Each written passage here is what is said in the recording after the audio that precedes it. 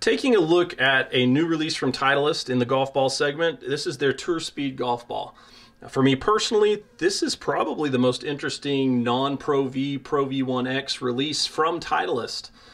And I say that not as a slight to the AVX, which was a big deal for them to add a third urethane golf ball to the market. But the AVX is aimed at a very, very slim margin of golfers, if we're being honest. The Tour Speed, however, is aimed at probably the biggest segment of golfers, those that are looking for more distance in the long irons, but still want to maintain control in the scoring clubs.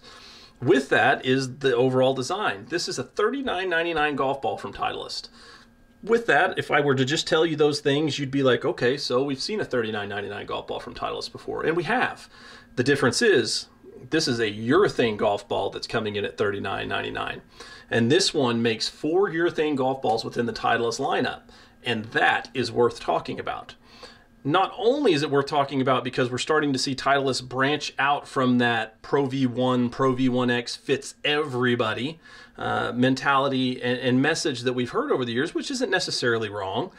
But they're obviously adapting to the way the market has moved, in that we understand now with technology we can fine-tune and make offerings for everybody across the gamut to hit the needs of the majority, not just small groups like tour players, and say that that's for everybody. The Tour Speed is actually the golf ball that, in my opinion, is going to be aimed at the biggest part of golfers. It's probably going to be the one that should appeal to the most. Now, we're going to break down the golf ball itself and what's going on technology-wise, obviously, but I've also been fortunate enough to already have these in hand and to put them to work. So we're also going to go over some Foresight GC2 data that I recorded on them, and I also want to take time to mention now that if you haven't already, this video is going up at the same time as our release and review of the Tour Speed golf ball. So if you haven't gone over to the homepage at THP and checked that out, please go ahead and do that and let us know what you think. Now, for the purpose of the video and what's going on here, I do want to point out something with the golf ball. Not that it's a Titleist golf ball, because we know that, but to me, one of the things I've always noticed the most going from a Pro V1, Pro V1X, or even an AVX to, say, the Tour Soft and holding them in hand. Obviously, the feel of the cover is different. Here, with it you being a urethane cover, you get that feel underneath your fingernail if you're one of the people who do the fingernail test. But more than that, the quality of the script, and I don't want to say quality, the sharpness of the script would be a better way to put it. The classic Titleist script is always a little bit cleaner whenever it's on one of these urethane upper level, top level golf balls from Titleist. That's not to say they cut corners on anything else at all, but the urethane versus ionomer, I think to my eye, really makes it possible to be a little bit more finite, and this looks like a top-notch, top-quality golf ball. This looks like a top-tier urethane Titleist golf ball whenever you hold it in hand and you hold it next to any of those other offerings. Something that is different from those and definitely helps differentiate the golf ball is this alignment aid. As you see right here, the Tour Speed alignment aid is what I would call a multi-arrow design. In the middle of it, you have a bright blue Tour Speed, and this is about 100 times busier than anything you get on the Pro V1, Pro V1X, or even the AVX.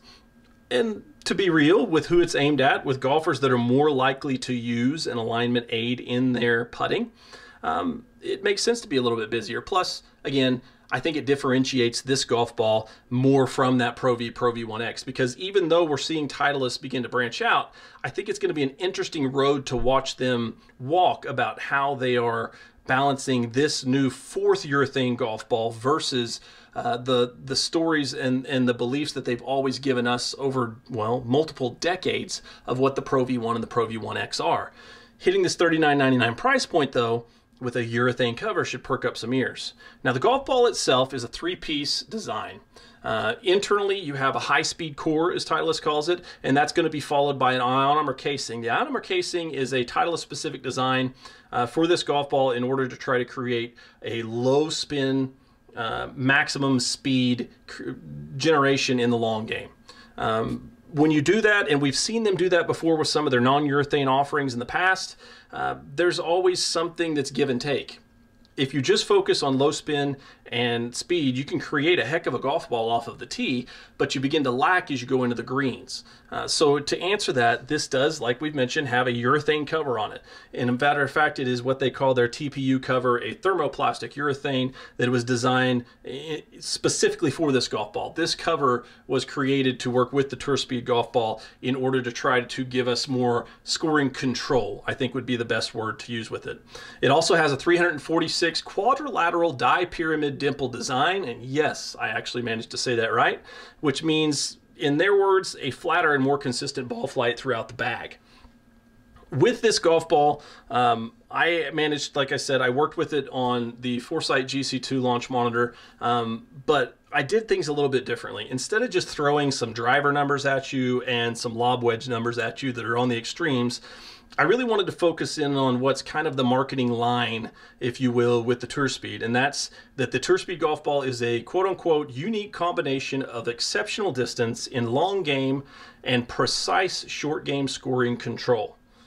Basically, it's the golden goose, if you will, based on those things. A golf ball that's going to travel further and generate more speed off of the tee and in long shots, and one that's still going to offer you control into the greens. It's the golf ball that the majority of golfers in the bell curve probably need. And that's why this $39.99 segment is so crowded now. That's why we're seeing so many golf balls do so well there. Most golfers don't want to go out and pay $50 a dozen for golf balls. So that $39.99 market's become hyper competitive. And this is, in my opinion, probably Titleist's answer to sitting back and watching the Q-Star Tours and some of the others establish a foothold where they believe that they can create something that is equal to, if not better. And based on their testing, they believe that the Tour Speed is better at creating overall speed and distance than some big name golf balls. They've thrown them out by name without any fear of it in the likes of the Z-Star, the Q-Star Tour, the Bridgestone Tour BRX, the Chrome Soft. Like I said, some big names. So to test this and to test that catchphrase, instead of just going driver wedge, I decided to focus on irons, because within the irons, using a 5-iron, a 7-iron, and a 9-iron, I really felt like that we could get the broadest margin of what's going on from the long game to the short game. So as you look at the screen, and we put up the data of what I recorded on here, using these specific clubs, I wanted to see just what was going to happen. Focusing first on the 9-iron, if you will, the 9-iron put up about 7,200 RPMs of spin, 22.7 degrees of launch, 36-yard peak, which I'm traditionally a mid-ball hitter. A mid-ball hitter that tends to be on the lower spin side of things. So while 7,200 RPMs with some of these shots dipping into the 6,000s isn't going to be all that high for some of you and what you're looking at, for me, it's kind of a normal realm of things. As you move into the 7-iron, though, we noticed the spin drop as I hit into the 5,800 realm on average, with a peak of 6,400 and the lowest coming in at about 5,300. But the launch angle stayed up, and the peak height stayed around 37 yards, which for me, that's pretty big, and that's going to allow for a lot of maximum carry. As you move into the 5-iron, though, the spin gets its lowest naturally, but it dips a lot more than what I expected, coming in at a 41.57 average, 35 yards peak still, and about 132 mile an hour of average ball speed. What all this means in the picture of things is, just looking at that data, the Tour Speed does what Titleist says it does. In order to really get a feel for how much that sits in the market, though, you would want to run out and compare it to a whole bunch of things. I didn't think it was fair for this to compare the Tour Speed to all of these other golf balls. Instead, I wanted to compare the Tour Speed a little bit to other Titleist offerings. So I took the Tour Soft golf ball, which is an ionomer design that is somewhat similar to the Tour Speed, as well as the Pro V1 and Pro V1X, and got a few little samples of data that I'm not going to put up on the screen here, but instead we're just going to talk about. Basically, with the Tour Soft, I saw almost identical numbers in the long irons. Meaning it creates as much speed, it creates that low spin, it's going to maximize overall distance depending on your swing and your skill level. As it moved into the 7-iron, the numbers began to separate. As I moved into the 9-iron, the Tour Speed actually managed to generate 500 RPMs higher on average in a 9-iron into greens. That's a massive difference as far as control, as far as shot shaping, and as far as not only hitting a surface, but holding a surface. That's going to make a golf ball do a lot more of what you want it to. So it's no surprise that this one differentiated itself from the Tour Soft. It should have. Comparing it to the Pro V1, Pro V1X, I was really eager to see what would happen, and what I found was the Tour Speed set itself just below the Pro V1, Pro V1X in all categories. The 5 iron, the 7 iron, and the 9 iron. Spin came in lower. Ball speeds were a little bit different for me, but that could also be a swing speed situation.